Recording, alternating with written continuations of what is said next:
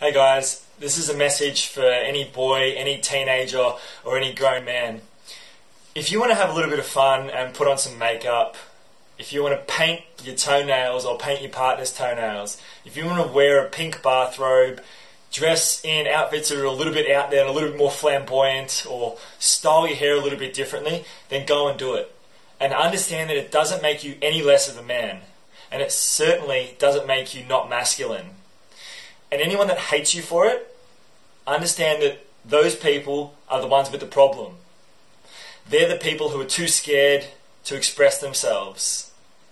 So keep doing what you're doing.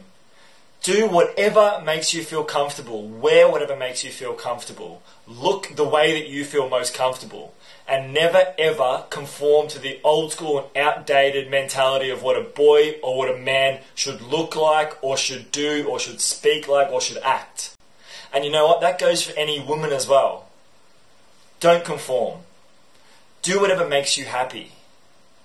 Okay? Understand that I went on national television and I did whatever I wanted. I expressed myself and I've copped a truckload of hate for it.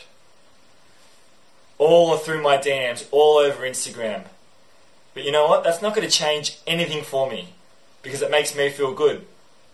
And I'm going to continue doing what I do. I'm not going to let the haters impact me. So if you're in a position where you've got people bullying you and hating on you for what you're wearing, what you're doing, what you're saying, cut them out of your life. Don't let them impact you. And have fun with whatever you're doing.